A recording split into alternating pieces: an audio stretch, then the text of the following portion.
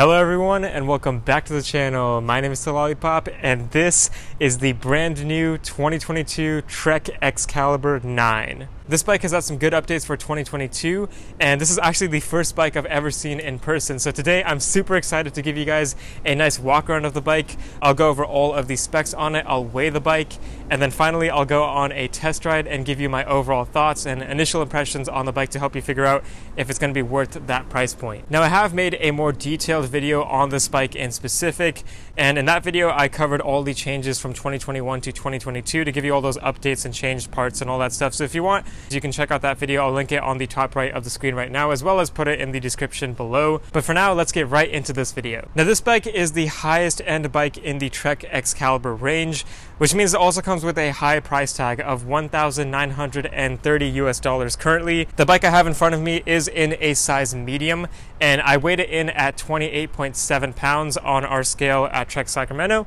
The official weight on Trek's website is 27.61 pounds. So this bike does weigh about a pound more than the official weight, but the weight does vary from bike to bike. But that brings us into what this bike is for. So this bike has a focus on being lightweight and efficient over having more capability while going downhill. This bike is primarily designed for people who want to go faster on lighter trails, but it can definitely handle some rougher stuff if it needs to. So let's go over those specs and I'll show you what I mean. Alright, so for the specifications on this Excalibur 9, I'm going to start off with the Excalibur frame. So this frame is actually the same one that was used last year in 2021 as well as in 2020, but it does come in a new color, which is Alpine Blue. Well, this color is not new for Trek, but it is new for the Excalibur 9.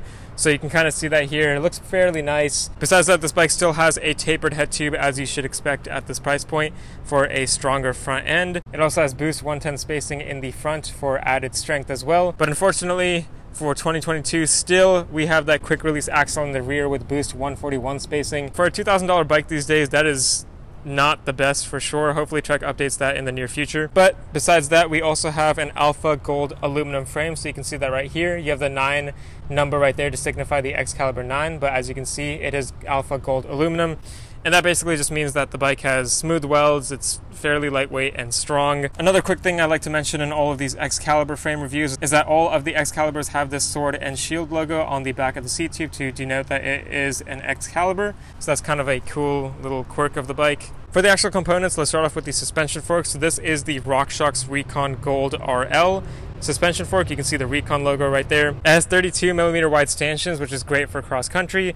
It has the Debon air spring as well as the motion control damper, so great damping and a very efficient suspension fork overall. And of course it does have that lockout on the fork as well, so you can lock it out and make it fully rigid for more efficiency. Unfortunately, this year does not have a remote lockout as it did last year, so that is a bit of a downgrade, which is pretty unfortunate. And lastly, the suspension fork does have 100mm of travel, as it should for a cross-country bike that is designed to be more lightweight and fast. Now we can talk about those wheels right there. So we have the Bontrager Covey aluminum rims, which are tubeless. So that's very nice to see. They have a 23mm inner diameter. And with those rims, we also have the tubeless ready Maxxis Ardent Race tires, which are 60 TPI, and they are 29 inches in diameter as well as 2.35 inches wide. So a great amount of stability, which is really nice, and you have some good traction as well on these tires. They're really great tires. And I'll also quickly mention here that this bike is fully tubeless setup from the store. So it has sealant installed right now, no inner tubes, so no risk of getting pinch flats or flats from thorns and things like that. So definitely a better setup for a mountain bike. But a big change for 2022 is definitely this dropper post right here, so I'll go over that next. This is a Bontrager line dropper post, and it has 100mm of travel in this medium frame size, and of course a 31.6mm seat post clamp diameter right there. And you can see the lever on the handlebar right there as well. Pretty generic metal lever. And of course this frame does have a hole in the back of the seat tube to route that internal dropper post. The Marlins do not have that feature, but the Excalibur frames always have that feature, so that's really nice to see. They also have another hole right here, I guess for a front derailleur mount if you need it or something like that. But for some of the finishing components now, we have the pretty typical Bontrager Arvada seat with steel rails. That's very common on a lot of Trek mountain bikes. And then for the handlebar and stem, we have a Bontrager Elite 70mm long stem in this medium frame size with a 31.8mm clamp. And the Bontrager alloy handlebar with a 5mm rise and a 720mm width perfect for cross country. Pretty flat bar there as well. And then for the brakes, we have the Shimano 2-piston hydraulic disc brakes. You can see the levers right here. These are the MT4100 levers, which are not bad, but not the highest end either. We also have the MT4100 calipers right here, which are also 2-piston. They're pretty nice, definitely better than the MT200s that we are seeing on some Trek bikes like the Marlin 8, Marlin 7, and even Excalibur 8.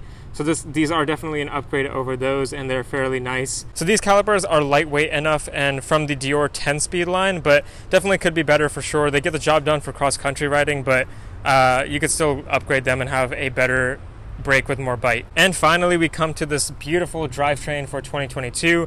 I'll start off with the shifters up here. So this bike does come with the Shimano SLX spec lever shifter. So you can click the shifter with your thumb or your index finger to shift to a harder gear. And you can actually shift up to 3 gears at a time. So 1, 2, 3, to go to an easier gear for uphill climbing. So that's a pretty nice feature. These are very durable. I like this shifter a lot, so I'm definitely happy with that. And then for the actual drivetrain itself, we can start off with this Shimano Dior crankset, which is a 30-tooth crankset and has a 170mm length on there, which is great for this frame size. And then we use the Shimano SLX chain, which is a good chain as well, back to the rear cassette, which is also the Shimano SLX M7100 rear cassette. It is a 10-51 tooth, so a very wide range, basically all you need for mountain biking. And it has that black mega tooth cog up there, which is really nice as well. And then of course we have a very nice Shimano XT M8100 rear derailleur, which is a very durable, very high-end derailleur.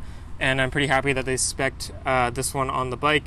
It of course has that clutch mechanism right there, so you can add tension on the chain. So right now it's pretty loose, and then you can click it on and then it's a lot tighter. That just helps keep the noise down as well as prevent any shifting errors and things like that. So overall, a very nice drivetrain. I'm happy with this one. This is basically the same drivetrain that they've had on the bike in previous years, so not that crazy, but it's still a tried and true drivetrain, and I'm happy with that for sure.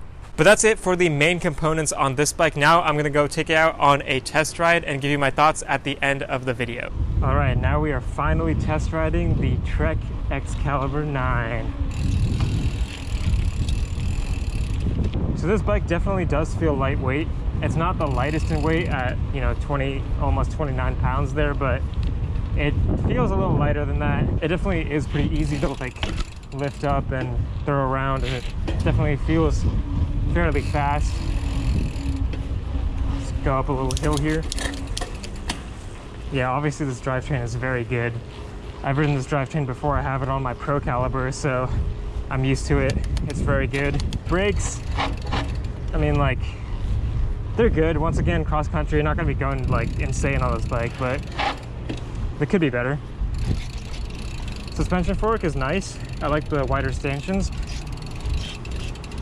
Lockout works well enough. Let's zoom down.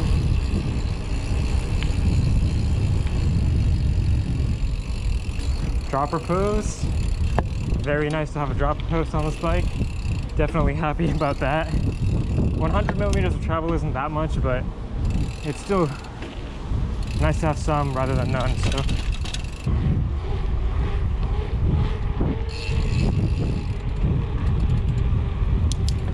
if you were to buy this bike, I think it's a great bike overall. I'm still just worried about that price point. My overall thoughts are, it's a pretty good bike. It's durable, stable. It's good for what it needs to do. It doesn't necessarily need any upgrades right out of the box if you want to go cross-country riding. But if you want to do something a little bit more, it would need some upgrades. This frame is feeling a little bit dated now too, so I'd really prefer through axles and stuff like that.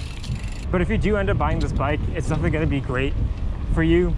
If you use it as a commuter and as a trail rider, it can kind of do it all, because it's going to have a lot of good components on it that are going to be very reliable in the long run. And I think it does have good components where it counts, like the drivetrain. It's a good bike, but I just wish for this price point you were getting a little bit more. And I hope to see improvements on this bike in the future, especially with the frame. But yeah, that's basically it for my initial impressions and initial review on this bike. I hope you guys enjoyed this video, and as always, remember to keep biking.